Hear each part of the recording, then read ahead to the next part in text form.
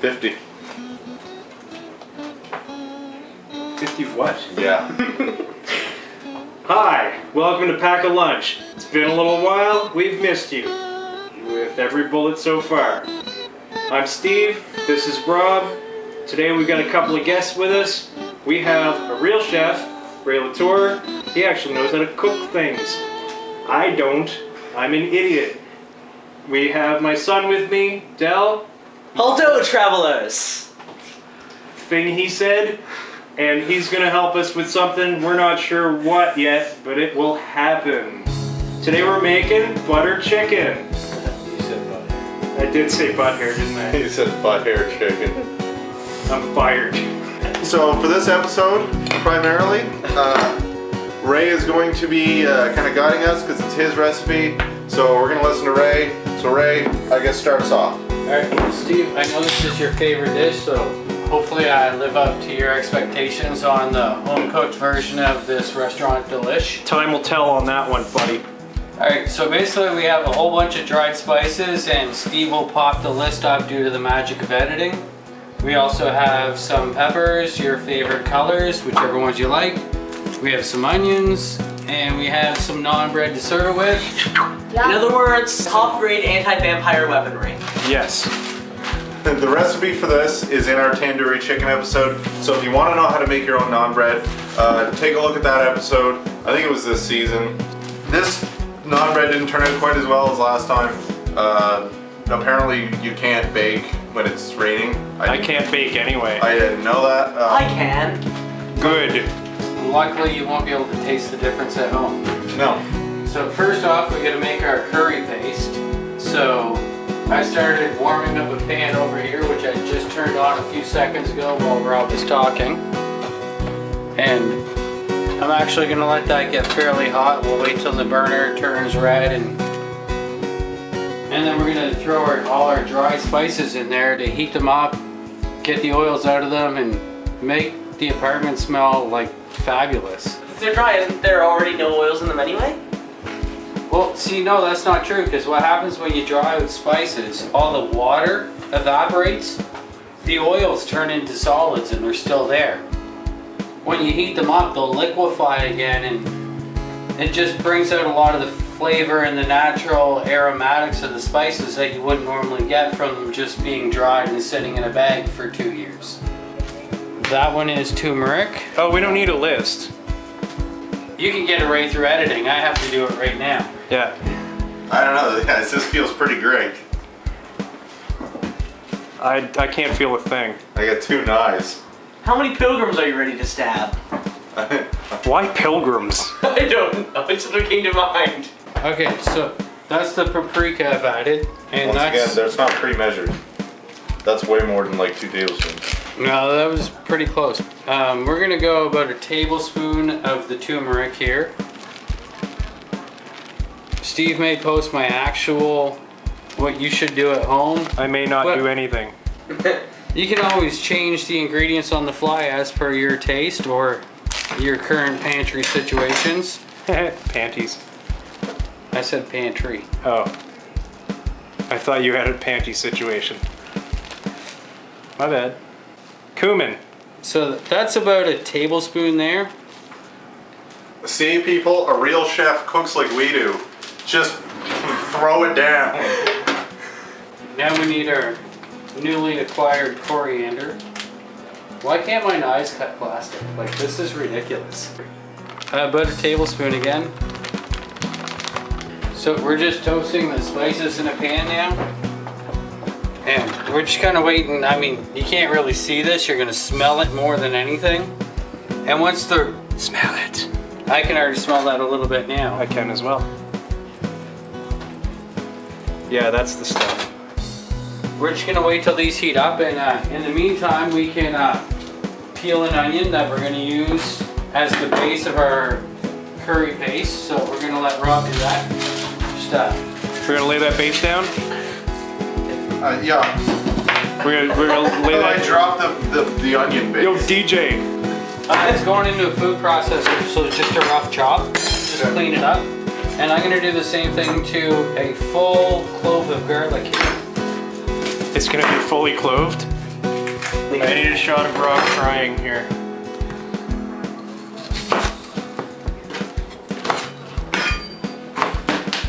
I'm not crying, bud. What, no Rob, no cry? No. Men don't cry. Cutting onions, it's pack a lunch, it's what we do. We cut onions, I have naps, that's just what happens. Grate some cheese, Steve. What do we got going on here? Okay, so I've just cut the top and the bottom off of the bulbs of garlic while he was chopping the onion. Now I'm just peeling the skin off by just giving a little crush under my knife. Throwing them over here. Rip the skin, cut their eyes out with my knife. So this is all just going to go into the food processor.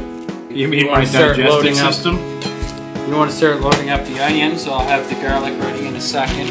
I'm confused, is it bread or is it non-bread? It's unbread. Okay, the stuff they just cut are going into the food processor. This is 1 medium cooking onion and 1 bulb of garlic and about 2 tablespoons of ginger. I think I got about 2 tablespoons of that. You can use ginger root. You just gotta peel it. I thought we were using a thumb of ginger. Yeah, a thumb of ginger. I was just about to say, if you use fresh ginger, this is the equivalent to what's called 1 thumb of ginger. A desk of pudding. A wakeboard of celery. Both of those things. I'm afraid for you sometimes. So, I'm just gonna hit the button and hopefully this will be it. It's a 2-year warranty if it doesn't.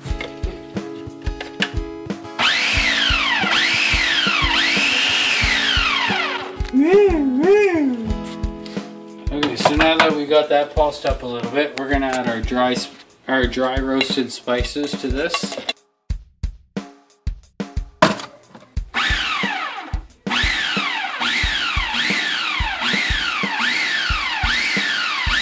While we're pulsing this together into a paste, we haven't added anything into here yet for heat, which most curries typically have a fair amount of heat. It normally calls for a tablespoon or 2 of cayenne pepper. Me being a pepper aficionado, got something a little hotter and more Indian than cayenne. So right here, I got some dried boot jalokia or ghost chili. Here come the hot pepper, murderer, it's the lyrical gangster. The average cayenne pepper is about 50,000 Scovilles. This guy here can cap out at about 1.2 million. I had an uncle that lived in Scoville. So it's a little hotter, so we're going to add this. In you go. Oh, that might have been too much. We will kill you. I just added about half a tablespoon of oil just to loosen it up, make it more like a paste, because we need a little bit more liquid in here. Mmm, tasty. We're getting there. This is the infamous PEI red dirt I gave to Steve. Ah, yes. So you can also use this paste another way, which they've already showed you. We rubbed it all over our muscles in an episode. We're ready to start chopping some peppers and onions for the final cooking. What the heck is that? It's a pepper inside a pepper. Pepper has a pepper inside of it. This is one of those Russian dolls thingies. That's so weird. It's like a button. Tiny peppers. It was having a big... We just did a cesarean on this thing. So you can chop your peppers and onions into whatever size you want to go with your chicken. The smaller you cut them, the softer they're going to get while you cook them.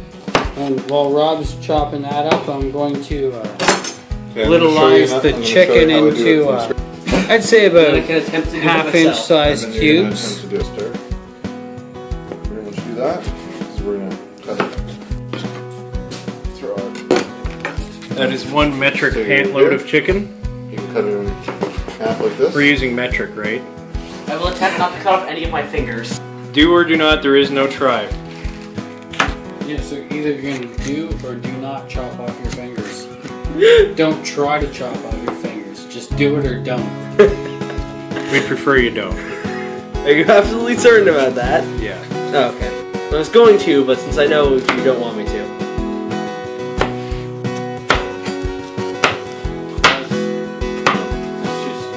Okay, good job, Dehl.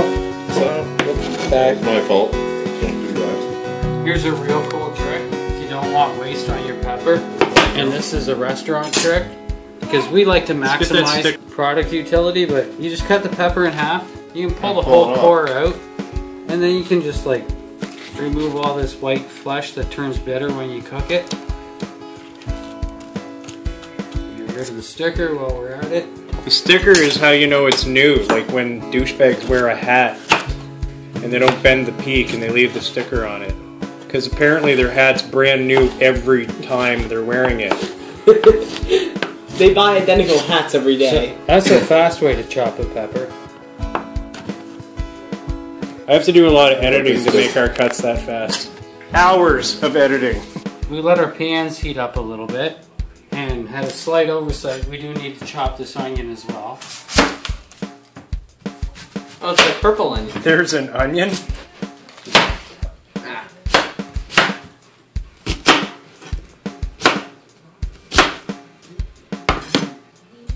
So we got two pans heating up over here. I thought it was a no pants party. As far as I can tell, being a chef for many years, this is the butter part of the butter chicken. Now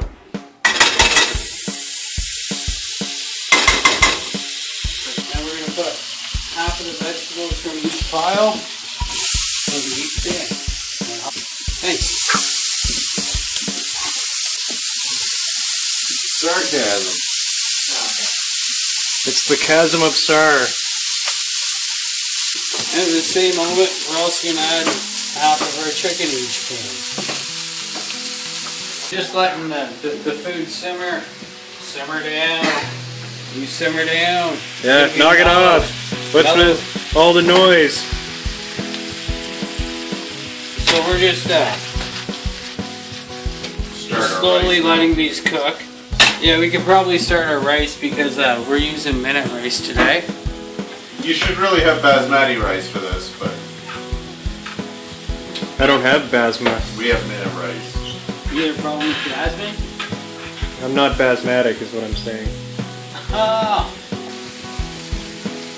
15 milliliters of... Instructions are on the box.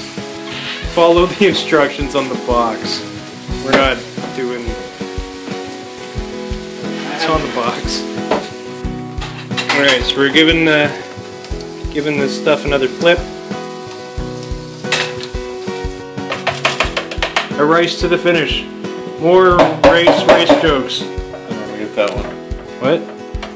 You didn't get that one? No. What are you, racist? Yes. Only white rice. The master rice. So now we're gonna add a generous amount of the curry paste to each pan. You know, the rest you can keep in your freezer if you want to do something with, or you know, toss that shit on some mussels or make some chicken wings that your friends have never tried before. Traditionally, there's no cream in this recipe, but when I'm making this myself, this is my secret ingredient to turn this from like just your traditional Indian dish to like something so extraordinary it's unreal. So it's like ordinary squared? I brought some fresh cream. Straight from the farm. Yeah.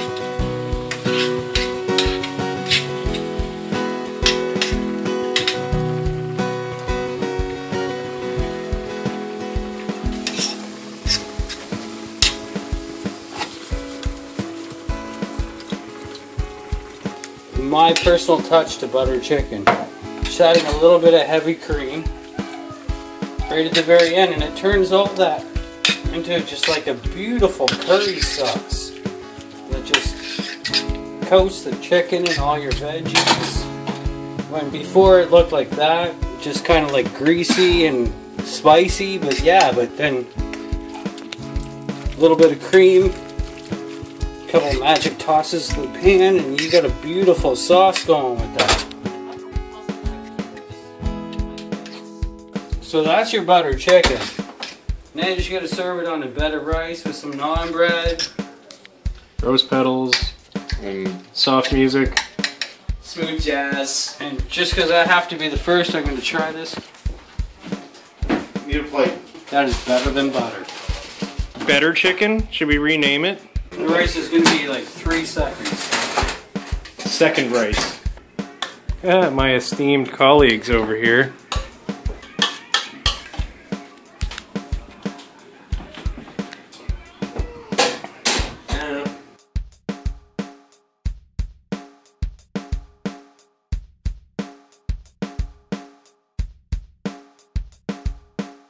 There you go, that's some butter chicken. Pack a lunch.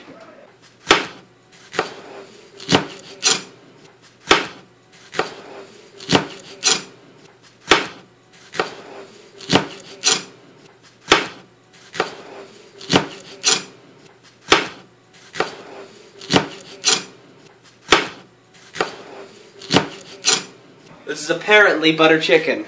Apparently. So Apocalypse spell. I'll do that again. Leave your pants on, Dehl. This is butter chicken. Pack. Let me tell you what I saw today. Dehl. Let me tell you what I saw today. I have like 26 cars. This is Dehl Fudge reminding you to pack all of the lunches. You ever notice